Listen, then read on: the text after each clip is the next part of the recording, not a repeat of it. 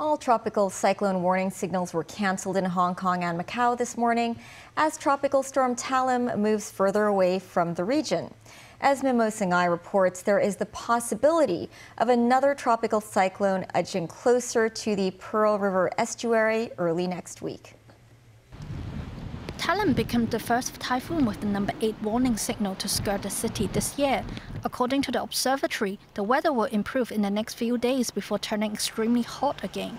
But the forecaster said a potential tropical cyclone is likely to form to the east of the Philippines in the next couple of days. That's after taking reference from a prediction generated by the European Center for Medium-Range Weather Forecast. It may enter the South China Sea and potentially edge closer to the coast of southern China early next week and develop into a stronger system. The movement and intensity of that potential tropical cyclone remain uncertain. Nevertheless, it is expected to bring strong winds, showers, and squall to Hong Kong. The intensity and the tracks of the potential tropical cyclones depends on the strength of the subtropical ridge and also the temperature of the seawater.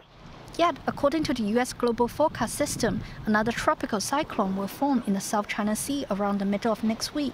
Experts say even the most advanced computer model can make a forecast that ends up in a 30-kilometer difference from the actual phenomenon and warn that they are just for reference. Mimo Singai, TVB News.